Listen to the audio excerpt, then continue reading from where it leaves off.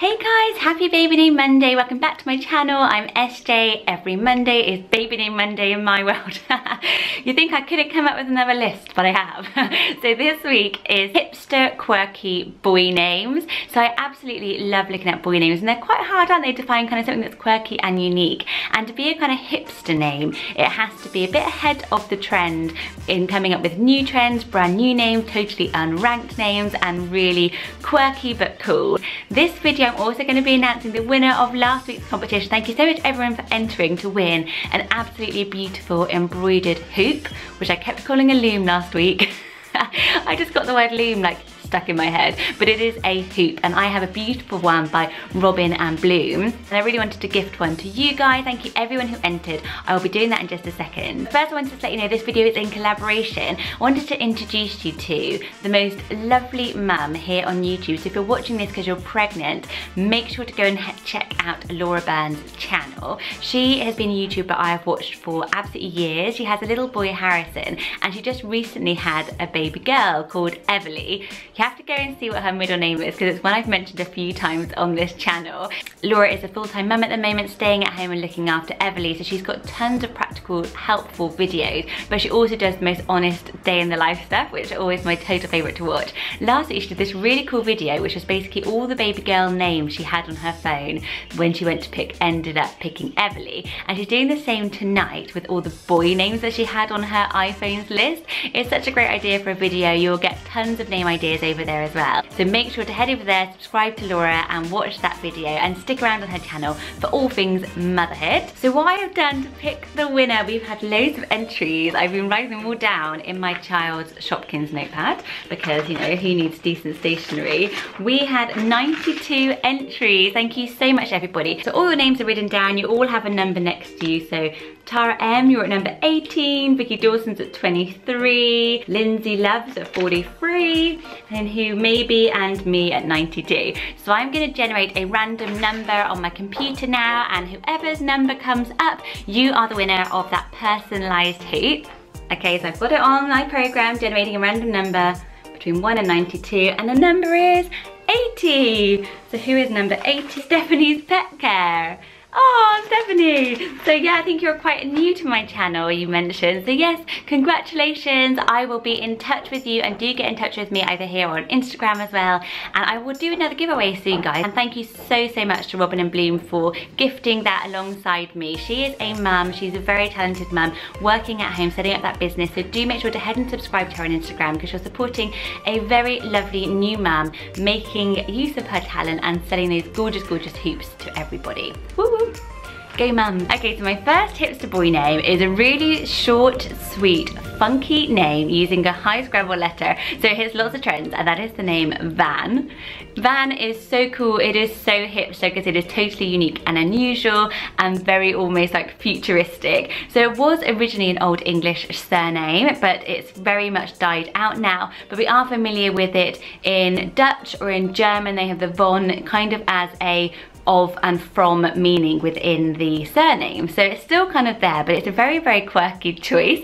I really like it. I often think of Van Wilder the movie. I should probably think of Van Morrison the musician if I was a bit cooler, but I think that's why it really sounds great as a first name. There is of course Vincent van Gogh the artist as well, so there's many things going for this that makes it very cultural, which is really great for a hipster name. Very common name in Vietnam, and it has two beautiful meanings. Either means cloud in one part of Vietnam, and another part of Vietnam I was reading it is Sino-Vietnamese or Sino-Vietnamese, does anybody know?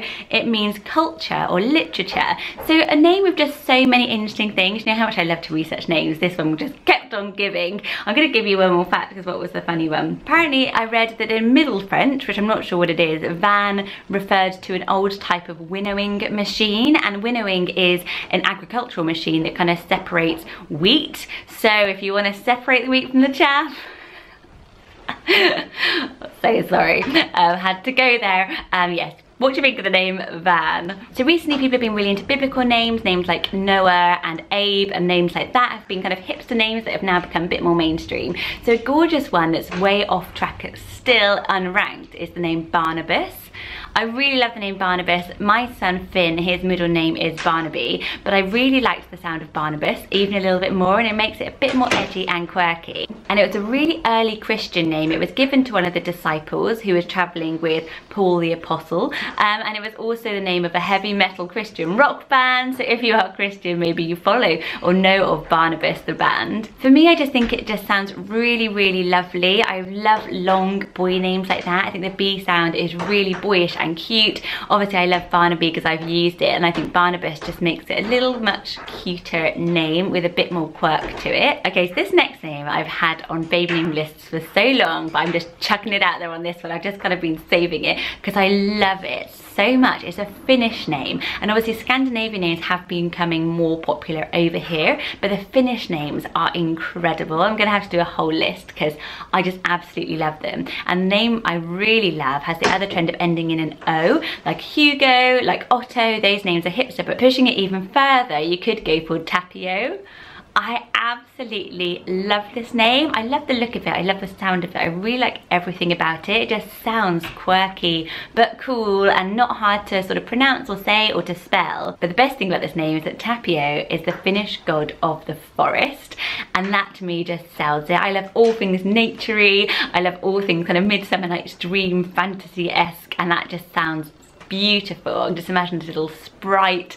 I just think it is a beautiful name. It is funky, it is cool. Pop it on your baby name list. Let me know in the comments below if you would. So we've quite got into animal names as well recently as a trend, and we're pushing it with names like Bear becoming more hipster, but now Cheryl Cole and Liam Payne, who just split up today, have used it. Maybe it's just becoming a bit more mainstream. People are looking for something more unusual. Last week I did Anglo-Saxon baby names, and a name I missed off, which I absolutely love, is the name Wulfric. So it could be Wolfie for short, which is an animal name I love, but Wulfric is amazing and it means wolf power. So how cool is that for a boy? It's just so hipster, it's so edgy. I randomly met a Wulfric the other day. So last week I did a whole list of Anglo-Saxon baby names. I think it's going to be a real trend. They're sort of hard and edgy, aren't they? And just really on trend with all this on TV stuff that we're liking at the moment. And Wulfric I think is one of the absolute best ones. I've always loved Wolfie as an animal nickname, and this just takes it that little bit cooler and edgier, I think. Okay, so place names have been a trend for years and years and years, and actually it's a very traditional way of naming a child, but a really cool, quirky place name is the name Leith.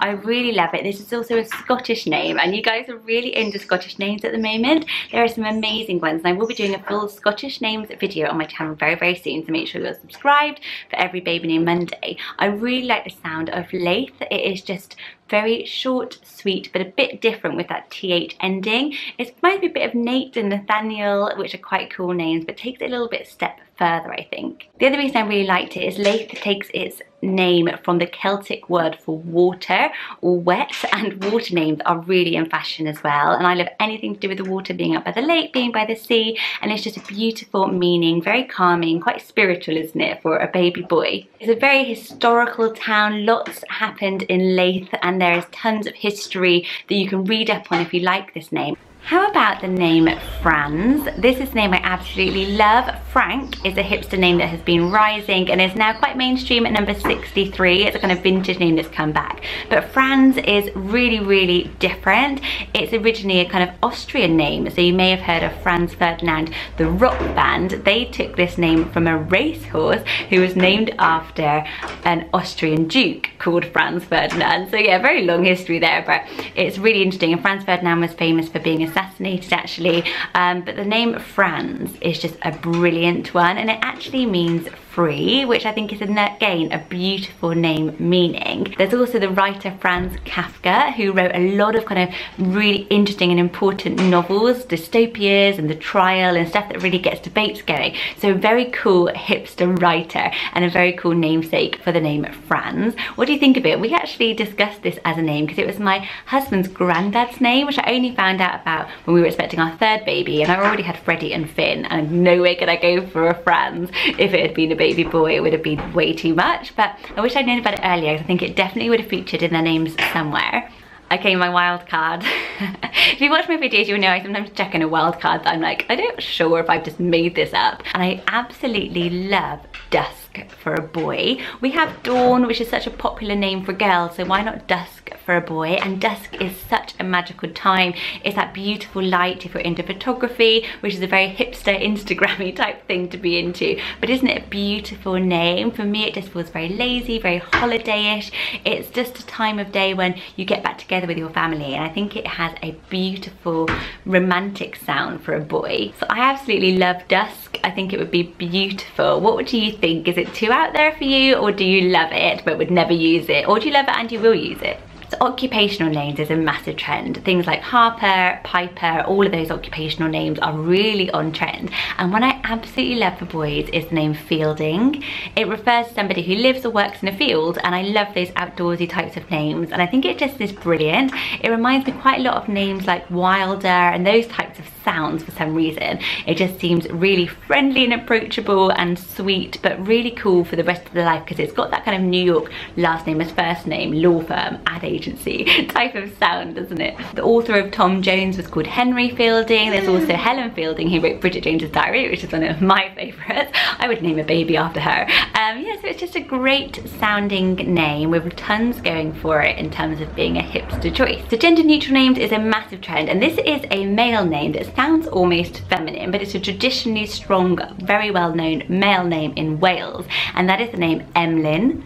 So I really like it. So I think as girls are kind of nicking boy names like James and Noah, why not use a slightly more feminine sounding? The Lynn is just what makes it sound feminine, I think, and together. But there was a very well-known footballer, Emlyn Walter Hughes, who is kind of a very famous footballer. So he could be a great namesake if you're trying to sell this name in as a very boyish name. And it's got a strong name meaning as well, because it means rival, which is a little bit edgy, isn't it?